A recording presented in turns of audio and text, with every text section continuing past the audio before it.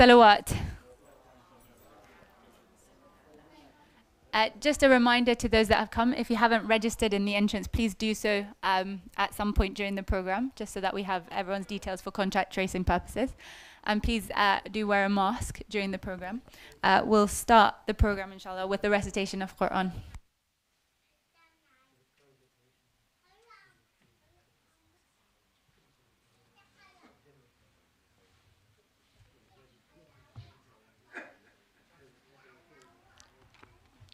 أعوذ بالله من الشيطان الرجيم بسم الله الرحمن الرحيم تبارك الذي بيده الملك وهو على كل شيء قدير الذي خلق الموت والحياة ليبلوكم أيكم أحسن عملا وهو العزيز الغفور الذي خلق 7 سماوات طباقا ما ترى في خلق الرحمن من تفاوت فارجع البصر هل ترى من فطور ثم ارجع البصر كرتين ينقلب إليك البصر خاسئا وهو حسير ولقد زينا السماء الدنيا بمصابيح وجعلناها رجوما للشياطين وأعتدنا لهم عذاب السعير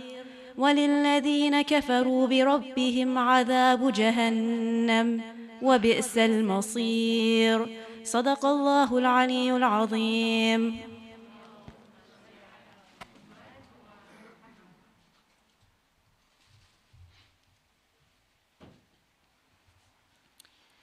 In the name of Allah, the Beneficent, the Merciful. Surah Mulk, ayahs 1 to 6.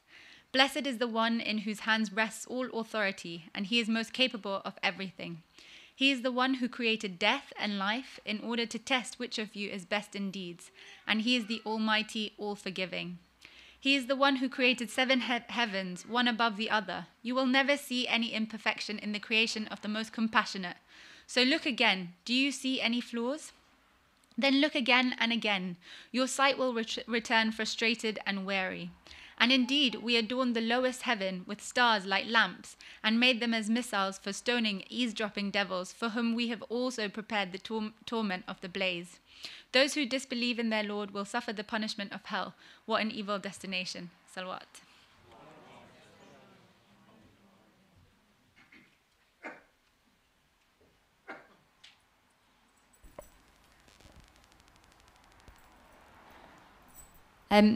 We're privileged today to be joined by Shaykh Ali Reza Khaki, who will be talking to us on the ethics of mourning. Can we please welcome him with a loud salawat?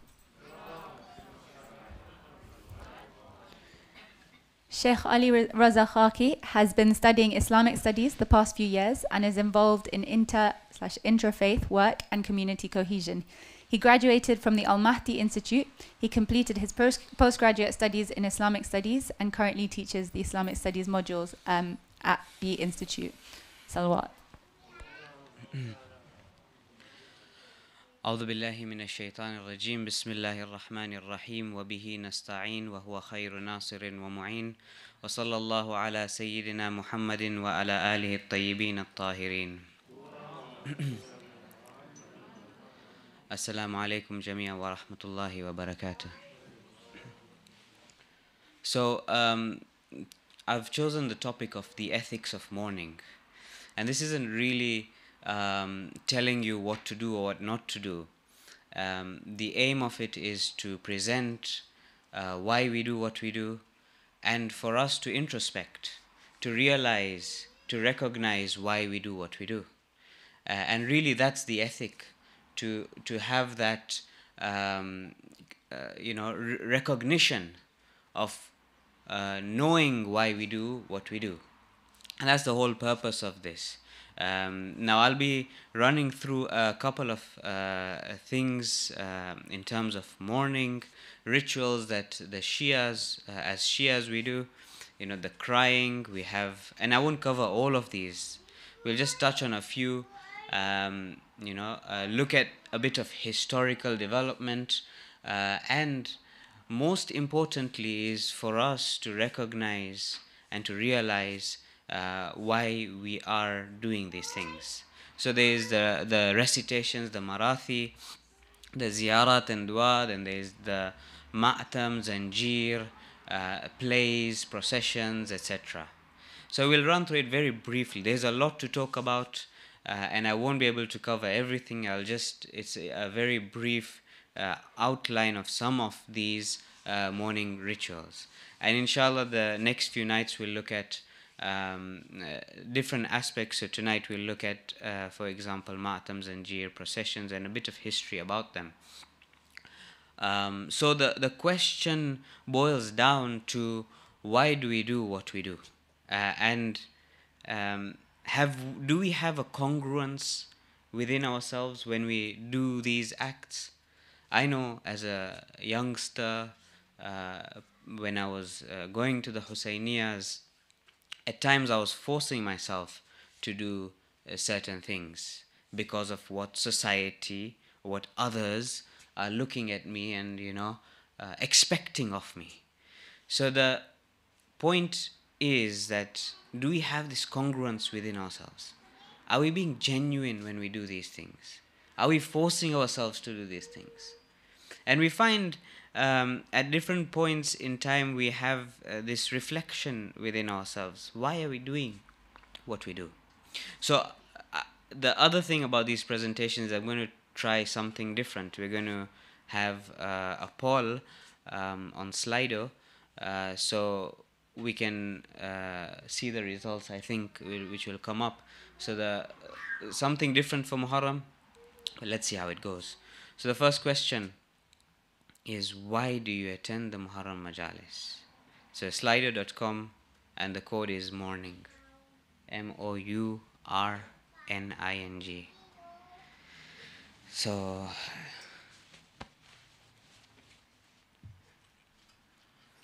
I'll give it a minute.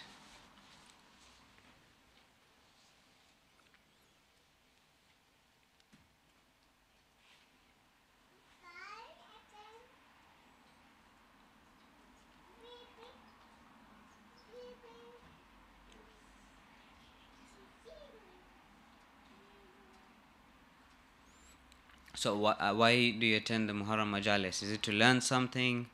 Is it guilt or habit or something? And there is no right or wrong answer. Whatever is here, the main point is to recognize why we do what we do. Expose the children to culture. I know sometimes we feel like that, to meet people. I do that also. Anything else? Yeah. There's no right or wrong answer.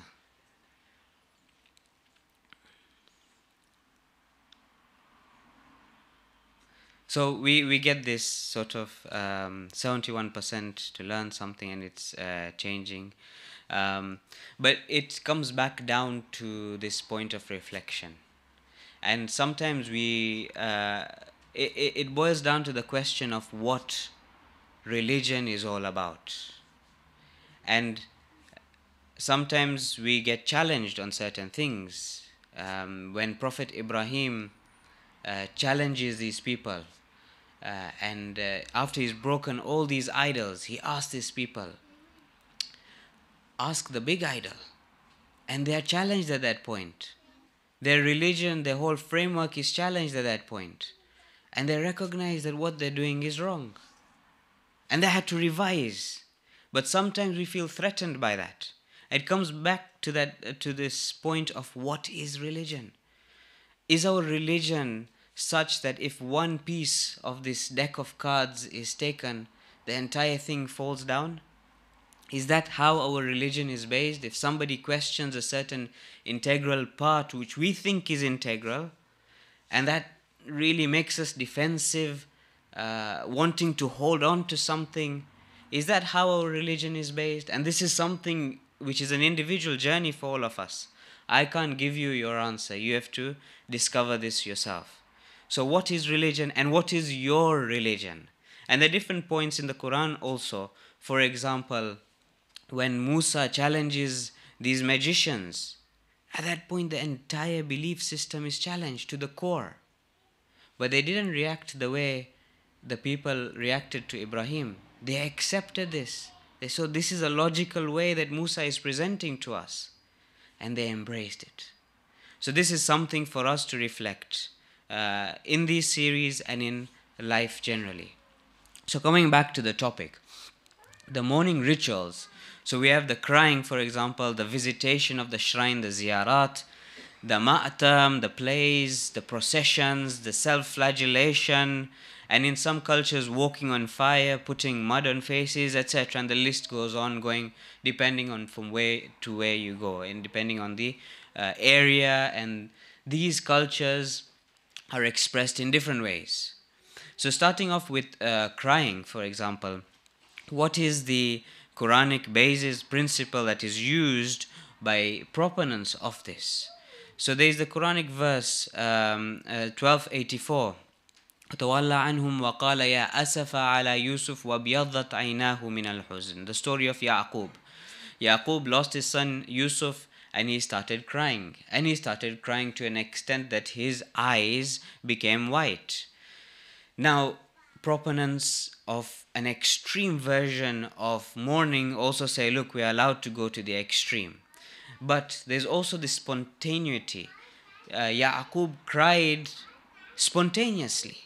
He didn't do it in an organized fashion, he just cried. There are many hadith that talk about crying, and I won't go into all of them, I'll just cover them. So for example, after Ja'far's death, the Prophet cried intensely. The hadith says, فَبَكَى بُكَاءً شَدِيدًا. He cried intensely. It is narrated that Fatima alayha salam used to visit كانت تزور قبر عمها حمزة كل جمعة فتصلي وتبكي عنده. She used to visit Hamza and cry over his grave. And there are many other narrations of the Prophet also that when Hamza was killed, his uncle, he comes to his people, his family, and says, there's no one who's crying over Hamza. So this was a culture, and this is normal. When we lose somebody dear to us, we cry. It's a natural expression. It needs to come out. We have regarding Imam Hussein, Imam Zainul Abidin, whenever وَمَا وَضَعَ بَيْنَ يَدَيْهِ طَعَامًا إِلَّا بَكَى عَلَى الْحُسَيْنِ. Whenever food was presented to Imam Zainul Abidin, he would cry. We have narrations that Imam Sadiq, would encourage the crying, Imam Rida, etc. There are all these narrations that encourage the crying over Imam Hussein. Then we look at the actual coming together in a majalis, reciting poetry. We see Imam Sajjad, for example, when after the tragedy of Karbala, he comes to the vicinities of Medina and he tells a poet, go and tell the people of Medina this is what happens. And this poet goes and he recites poetry and people start crying. Poetry was a very essential part of that culture, and it is also today. We find also later on in history, as time goes on, up till the 10th century, what we today call Hussainiyas, propped up in different parts of the Muslim Empire, and the Shia particularly, Baghdad, Cairo, Aleppo, where people used to come and mourn. Now, in the Umayyad period, it was very private, closed door. In the Abbasid period, what happened was they had to present this as though they are giving patronage to the Shias. So they allowed this. So there is this development until Mutawakkil al-Abbasi, who tries and prevents the Zuwar to go to Imam Hussein's shrine. So we find this organized sort of gathering, and the most we can get text from the text is that they used to gather and they used to cry and they used to recite poetry, and there was an encouragement of recitation of poetry. If we go to Matam, right, we seem to see that this is a pre-Arab culture that when there was a death or there was something, the women used to hit themselves and scratch themselves and pull their hair. In fact, it's narrated that Imam Hussein tells Zainab, do not pull your hair, do not rip your top collar. That was a custom, it seemed. So there was this also after Hamza died, that certain individuals hit themselves. There was this crashing, this expression of grief. And this was a cultural practice at that time. Later on, as we see in history, this formal gathering of the recitation of the hitting of chest and the different expressions of it, the way it's done, for example, in the subcontinent is different to the way it's done in Iraq or Iran. So you see these expressions growing over time and taking different forms. So for example, the Iranians would have this circle and they would go around, and that's influenced the subcontinent. So we have these different chest beating rituals.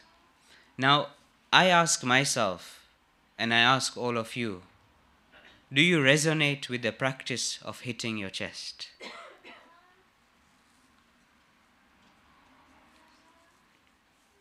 Again, this is for us to reflect, and there isn't a right or wrong answer.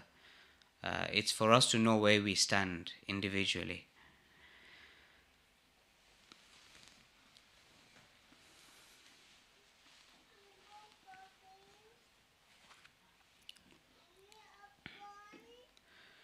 So we see there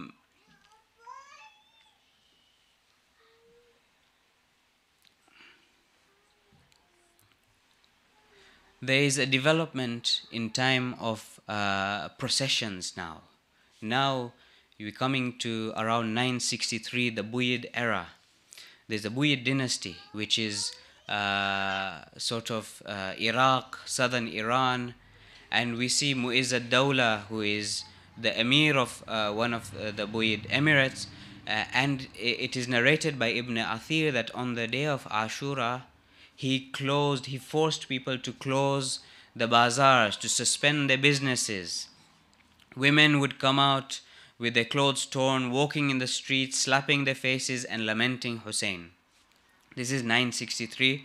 We see this actual formalization of a day on Ashura Day where everything is closed, where people are coming out and expressing their grief. Now, understandably, in that society, there were Sunnis, there were Shias, the people who identified as Sunni and Shia.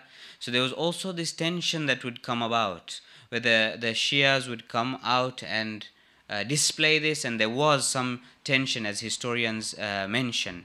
For example, Ibn Athir mentions this religious fervor may have led at times to potential Sunni-Shia strife. So this is processions, this is now a day that is actually taken out. Then we go on later on to around 1501 to 1722, the Safavids come into power. The Safavids take power in modern day Iran, Persia at the time. They change the state religion to Shiism. And at this point in time, we see this representation of the Battle of Karbala. Now plays are coming out. We have scholars coming and encouraging people to play out the event of Karbala. So even till today, you go to the certain Iranian, Iraqi centers, they're playing out the incident of Karbala. Then we have 1794 to 1925, the Qajars. Now we have the Qajar dynasty, and they used to encourage this again. And it takes a certain flavor that it would be a very big thing. The Qajar dynasty, the kings would call people from all over, deputies, representatives from other dynasties, kingdoms, governments, to come and participate and see these plays. In fact, we have accounts of the Italian ambassador to Iran in around that period collecting around 1,000 documents about these plays, which is claimed to be in the Vatican at this point in time. Iraq, these plays then go to Iraq in the late 18th century, Lebanon, to the subcontinent, and the subcontinent had existent at that time plays. So we have a merging of cultures, it was well received, and then there's also cross-pollination. So from from the subcontinent, and from all these areas, they start merging. Now, an interesting point in all of this is the Qizilbash. The Qizilbash, 15th century Safavid time, they were a sort of militia used by the Safavids, a mix of Turkmen and Christian Armenians who converted to Islam. The Qizilbash were influenced by Sufi practices, and at the same time there were these Armenian sort of practices coming into it. Now, at this point in time, we see there was, or rather earlier, around 1260, we have these extreme Christian groups that are undertaking practices of self-flagellation out of penance or out of repentance. So these Christians are then, these Christian practices are then coming towards the Muslim lands, either by them coming as war captives or because there's trade between the Christian and Muslim lands. The Ottomans were there, and there was trade between the West and the Ottoman Empire, which then comes towards the sort of Turkish Turkmen areas, which influences these groups. Now, of course, this also goes on to the subcontinent,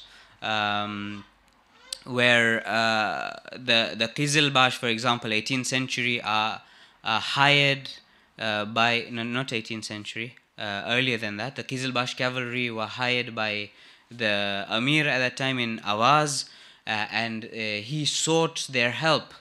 And hence these influences come to the subcontinent. Now, early reports of cutting oneself, perhaps 640 is mentioned, but nothing earlier than the 15th century is mentioned, at least within the Shi'i sort of circles. Now the question comes, a bit of history here. The question comes, as a jurist, how does a jurist justify certain actions like this? How can the jurist justify cutting oneself or hitting oneself for that matter? So we look at this, and I'll briefly touch on this. There's a principle of permissibility, that anything that is absent, there is no text, the jurist would say that it's permissible. And then there is the i'adham sha'airullah, the respect of the religious symbols. وَمَنْ يُعَذِّمْ شَعَائِرَ اللَّهِ فَإِنَّهَا مِنْ تَقْوَى الْقُلُوبِ. Whoever exalts the signs of Allah, that's from the taqwa of the heart. So these are sort of principles that are used to justify, and we'll look at how this wide scope is restricted. Now we concentrate on bloodletting. How do those who justify bloodletting, and there are some scholars that justify bloodletting, how do they do it? What's their basis? So we look at the justification of bloodletting. So for example, the story of Uwais al-Qarani, where in the Battle of Uhud, it's narrated that the Prophet went and he was fighting, he was overcome, and his teeth were broken. So Uwais al-Qarani, who was in Yemen, heard this story, he went and broke his teeth. So they justify, look, if this happened at the time of the Prophet, and the Prophet didn't reject this, then it must be something that is permitted.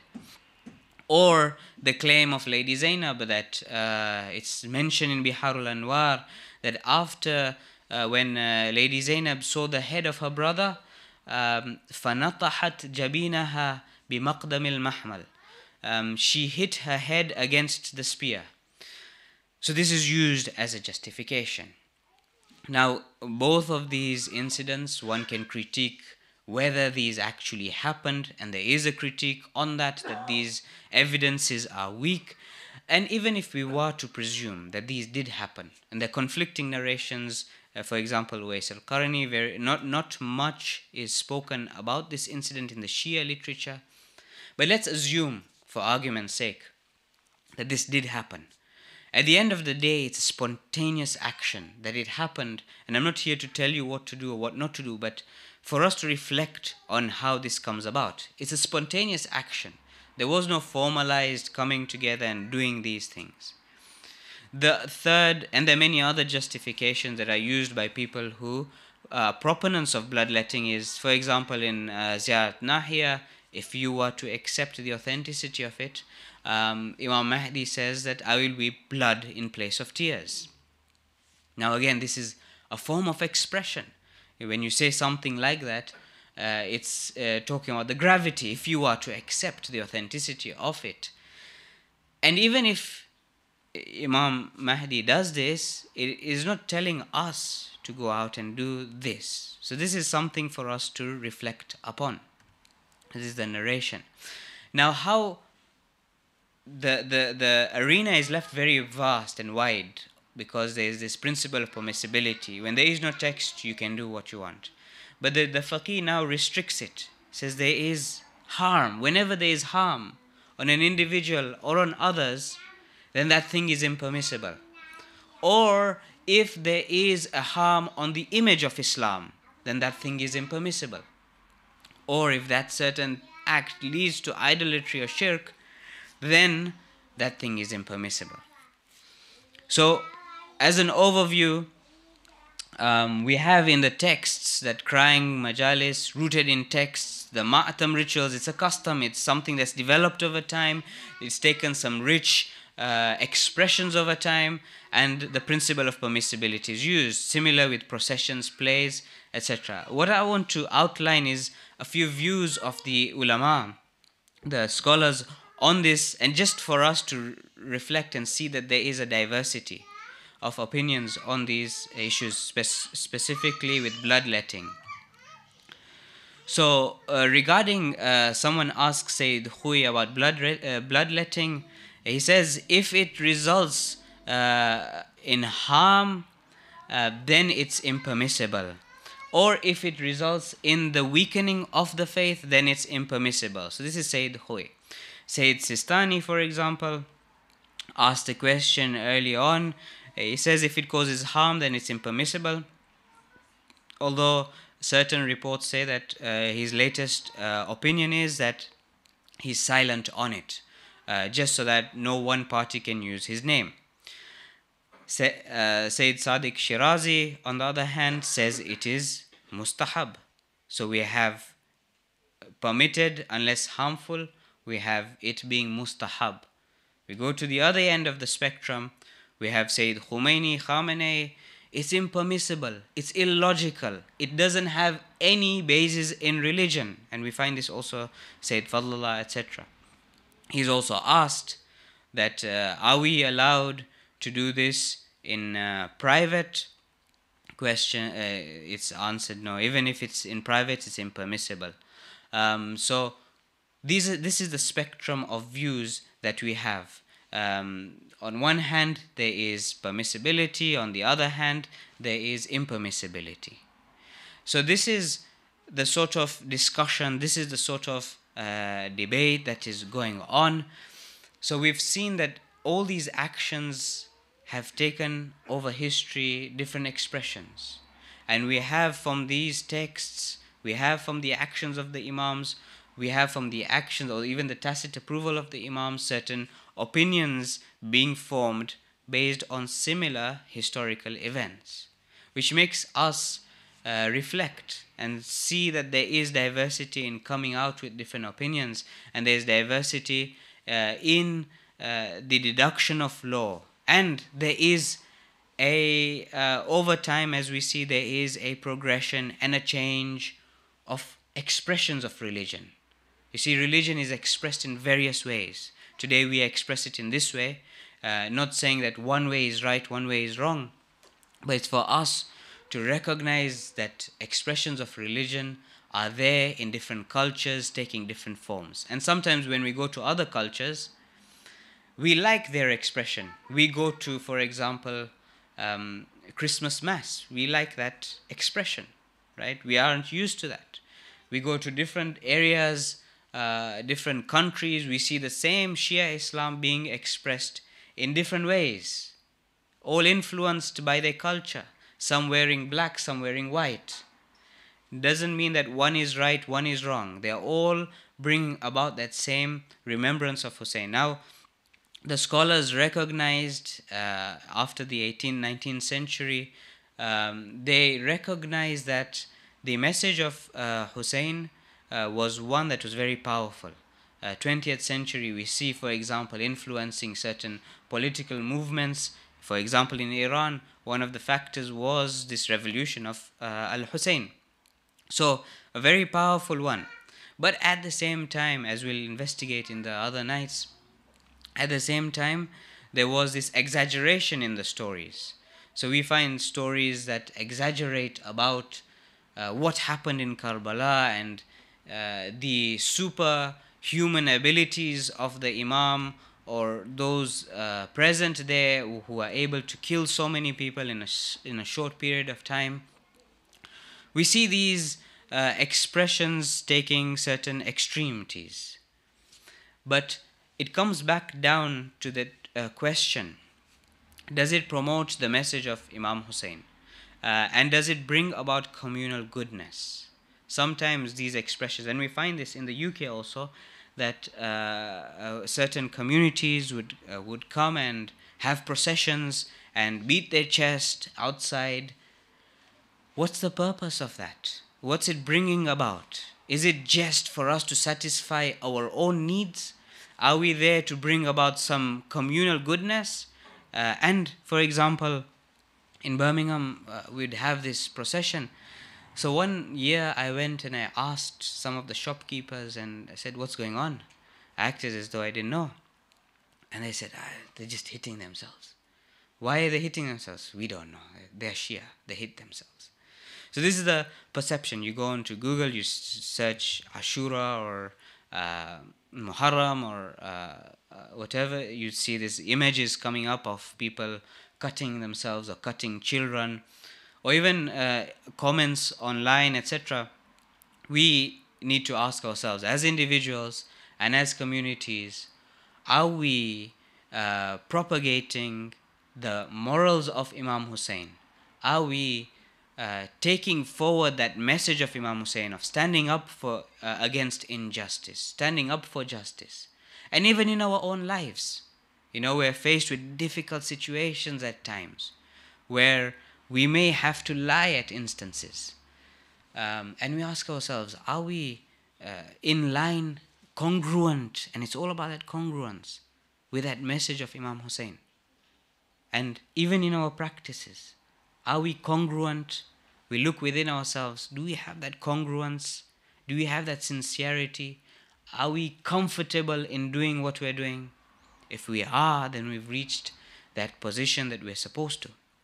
And this comes back down to that initial question in the first slide. What is religion and what is it all about? It's supposed to bring about goodness within us. We see Imam Hussein, even at that last point in time, he's talking to God. He's having a conversation with God. He's remembering what God has given him. So this is something for us to reflect upon. And as we go into the Q&A, I'll ask this last question for us to reflect on. Do you think the current public Shia practices give a bad image of Islam and Shiism? And I'll open the door up to any questions.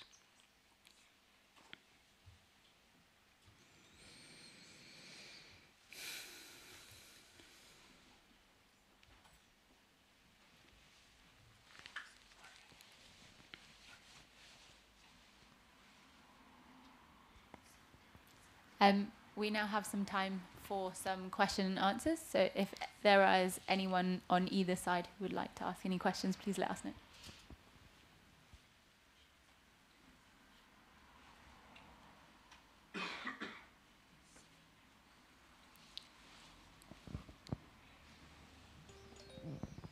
Thank you very much, Jack.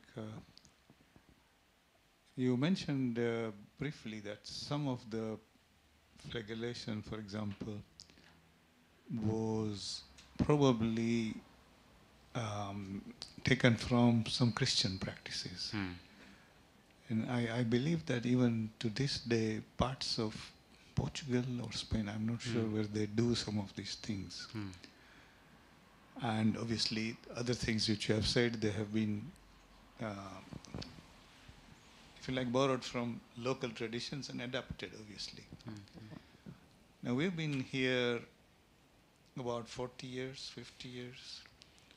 Do you see any changes in our practice to adapt to what we are seeing around us, or are we still borrowing from where we came and we're not moving? Isn't this center a testament to that? That we are adapting to the times and the different centers. So yes, there are pockets of adaptation, but overall, I think also because our direction is as Shias facing the Middle East, so we still getting a lot of practice from those areas which have been influenced by these certain practices. So certain communities, as you may know, have changed their practices over the years, maybe influenced by religious edicts, and have stopped certain practices. So for example, in Lebanon, we know that they've stopped zanjir or cutting blood, and in place of that, we have the donating of blood, even in Iran. Whereas on the flip side, there are certain scholars like Bashir Najafi who say that we shouldn't be stopping bloodletting and giving blood. We should continue these practices because they are promoting the values of Imam Hussein. So I guess as a Shia community, we are influenced heavily by these scholars and their opinions. And what happens is that these scholars have students who then influence their local communities. And if they have influence over a community, they normally want to propagate their outlook. So yes, to a certain extent, communities adapt to the place where they're in, but many a times they're influenced by the religious scholars who are based primarily in the Middle East. Yeah.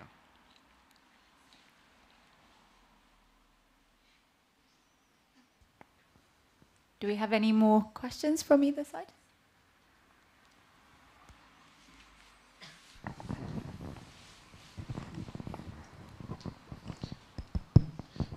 Thank you so much.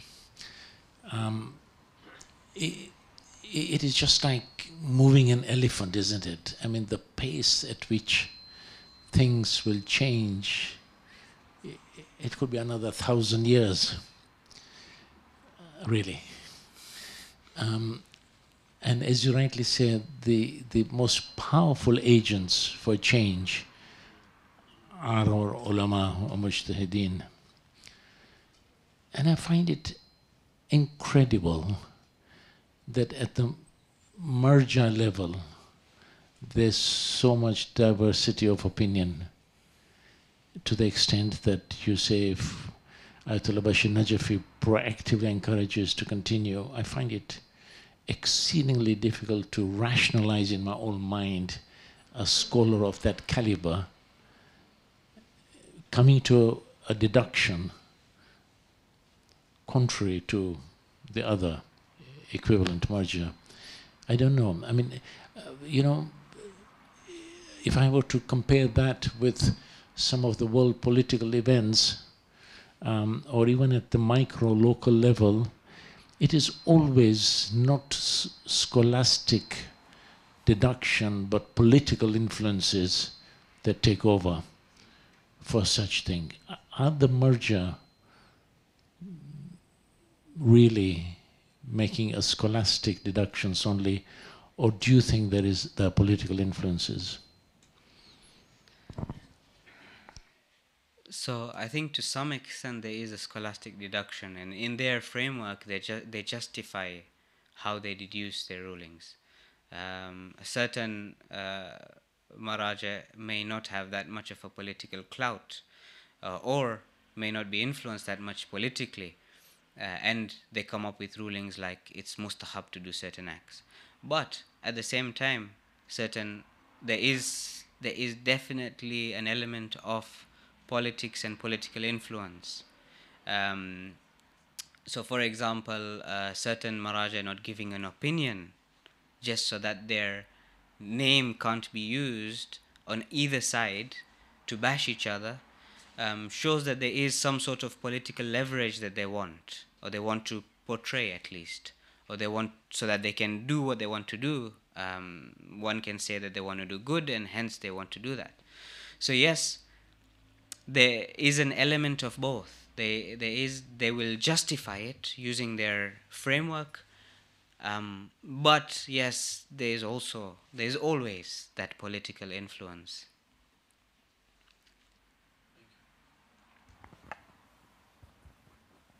Salam, there's a question online through Slido, if that's okay.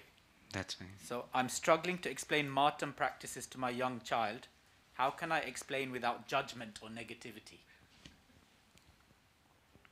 Oh, so this person feels like they're judging the Matam. Well, again, yeah, this one point I forgot to mention. Congruence is that A, we are comfortable with what we do. So we should be doing what we do, we're comfortable with that. And B, we should never look down at others because of what they do. And I've been victim to that also sometimes, you know. Certain communities do lots of Matam and they're not following the message of Hussein. And this is my internal struggle that I have sometimes. So we shouldn't be doing that. We shouldn't be judging anyone based on their actions. If you want to explain to someone certain actions that they want to explain the justification of that, we've outlined the justification briefly. If they want them to appreciate that, they can take the children to these different centers that carry out these rich cultural practices. It's a very difficult question. I struggle with that also, and I guess that individual needs to really introspect and find out how. Sometimes the answer comes from within, to recognize and introspect and see how they can do it the best, and they know their child the best, and they can answer in that fashion. Thank you so much. We'll end the Q&A there.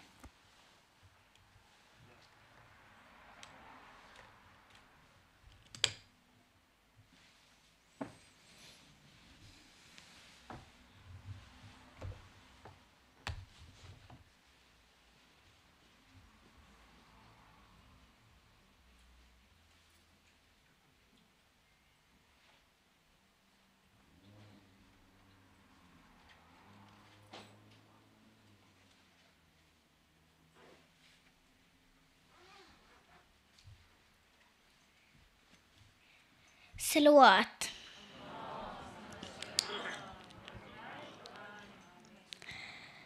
Isa luta firna basa Ziyarah ka ghar hai karbo bala Isa luta firna basa Ziyarah ka ghar hai karbo bala ज़लज़ले में हो क्यों नहीं हुआ ज़लज़ले में हो क्यों नहीं हुआ क्यों फिजले दश्त करबला आए फौज की तीन लीरदा ज़हरा का गर है करबो बला ऐसा लूटा फिर ना बसा ज़हरा का गर है करबो बला दम गुता हुआ दिल वंदा हुआ दम गुता हुआ दिल वंदा हुआ गलुता हुआ सैकुला हुआ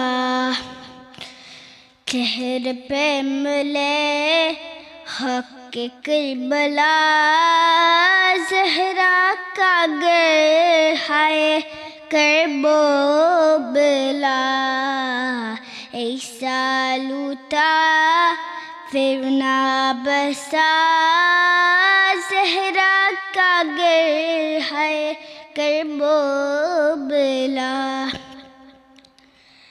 सर पीछे नहीं मुजतबा नहीं सर पीछे नहीं मुजतबा नहीं मुर्तज़ा नहीं मुस्तफ़ा नहीं हो के बेनवा क्यों न फिर बला ज़हरा का गर हाय करबो बला ऐसा लूटा फिर ना बसा ज़हरा का गर हाय करबो बला सलवात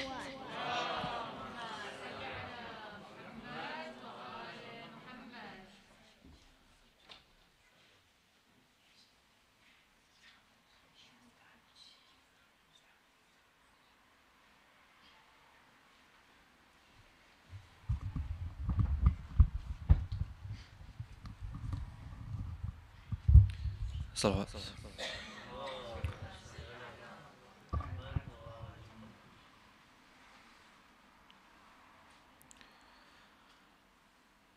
That Hussein, that Hussein,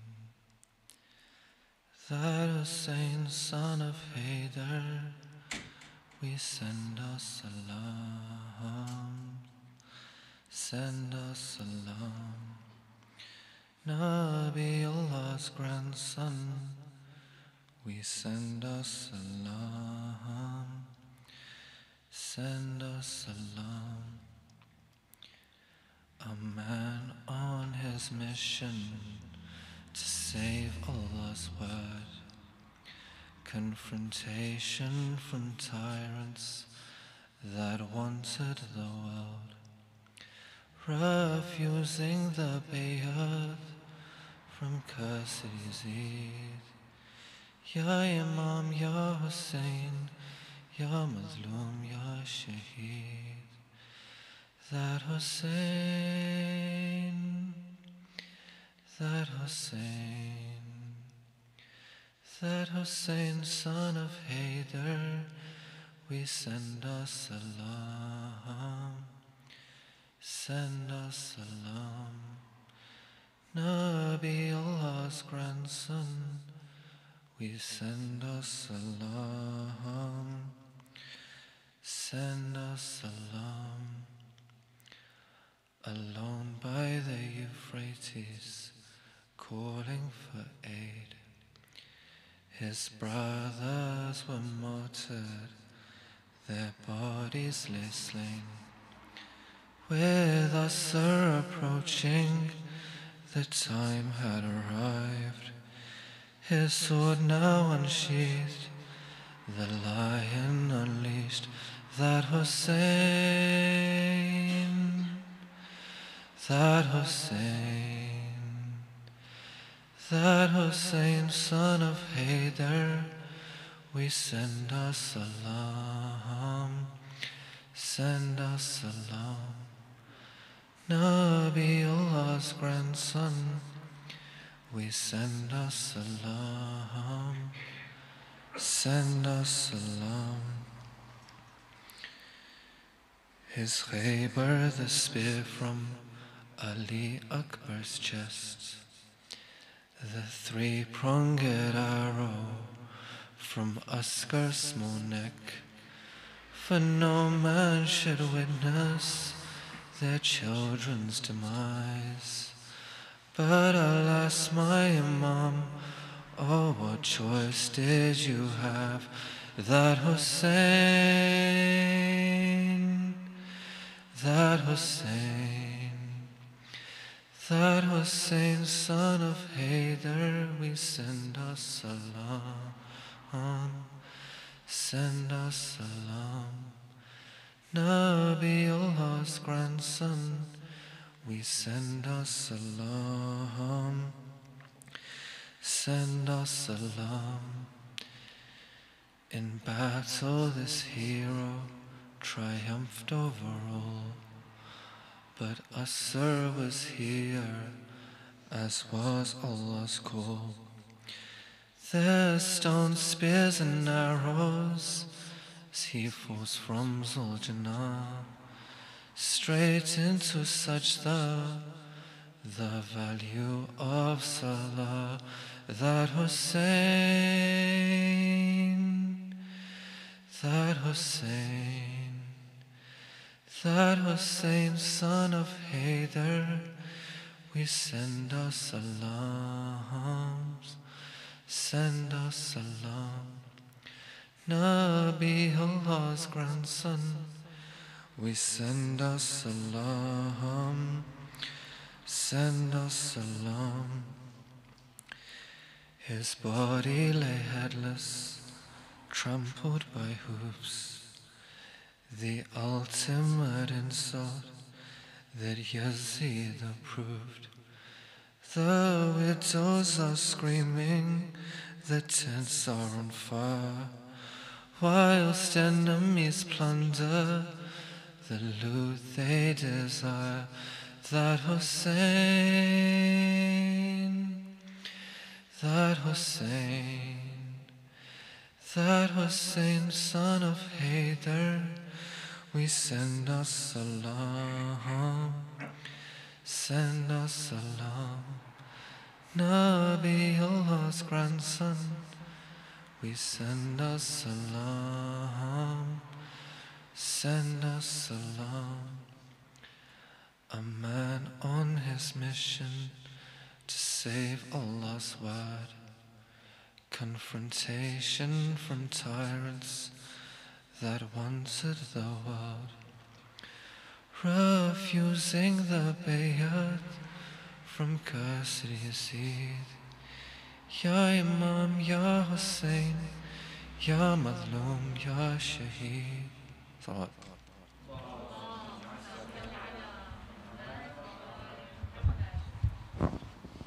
Ziyarah.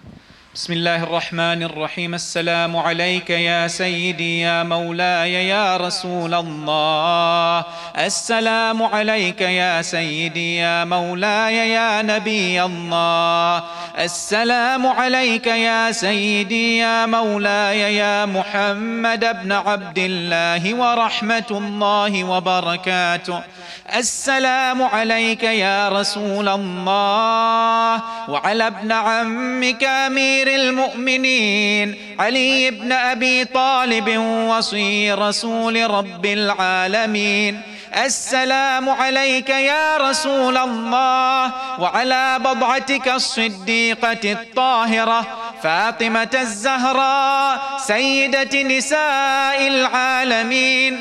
السلام عليك يا رسول الله وعلى زوجتك الوفية الغراء خديجة الكبرى أم المؤمنين. السلام عليك يا رسول الله وعلى ولديك الإمامين الحسن والحسين سيدي شباب أهل الجنة. السلام عليك يا رسول الله وعلى أئمة المسلمين من ذرية ولدك الحسين علي السجاد ومحمد الباقر وجعفر الصادق وموسى الكاظم وعلي الرضا ومحمد الجواد وعلي الهادي والحسن العسكري والحجة ابن الحسن المهدي. السلام عليك يا صاحب الزمان عجل الله تعالى فرجك وسهل الله مخرجك وظهورك وجعلنا الله من أنصارك وأعوانك والمستشهدين بين يديك.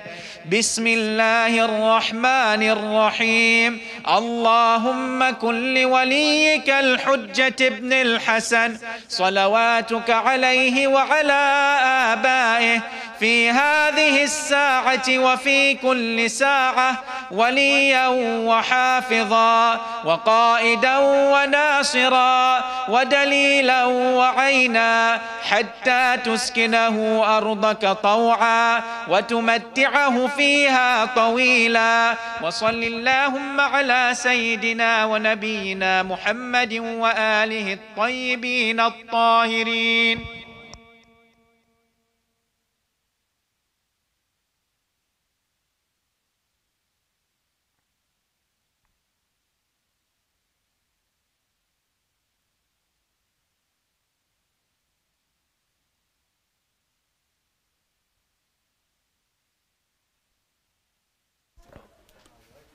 Brothers and sisters, just a reminder that our daily programs this Muharram cost around £8,000. So if you would like to kindly donate towards the Muharram fund, please talk to an EC member on either side, or there are donation boxes at the entrances. Thank you.